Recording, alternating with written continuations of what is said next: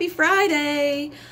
This week's kind of been a little tough. You know, hearing of these suicides from these, famous people that seem to have everything in their life, money and fame, and like Anthony Bourdain being discovered last night, killed himself, and Kate Spade earlier this week took her life as well. And, I wouldn't be giving my gift if I didn't say anything. And my gift is that, you can get the help that you need.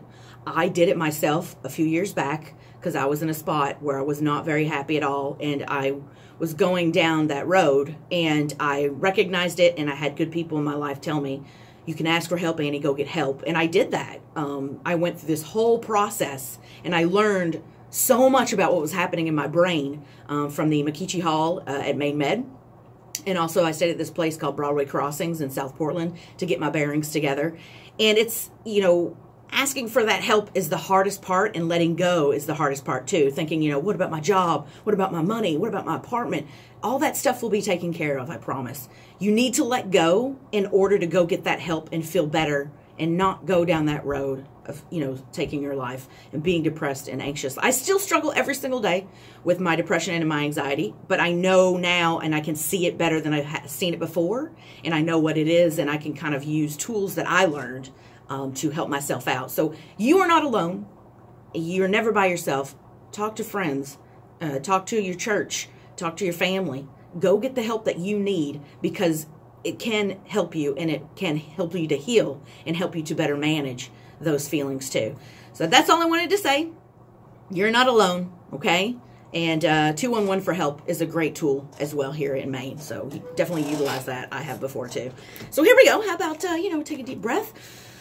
Let it out. It's freaking Friday. The weekend is here. So how about we do some happiness is my tear off calendar. Okay, so here we go. Let me get going here. 1037 The Peak, Maine and New Hampshire's New Country.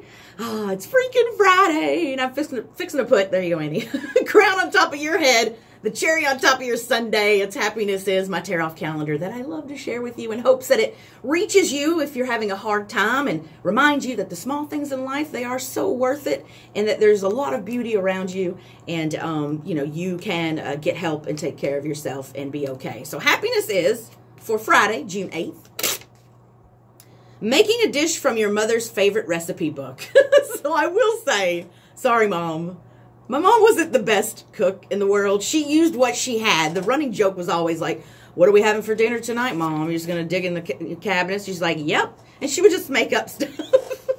But that's what happens, when you're living in Tennessee and you're raising 6 kids. She did what she had to do. I will say, though, that my grandmother from Tennessee, now she had the recipes, man. I can make a mean biscuits and gravy.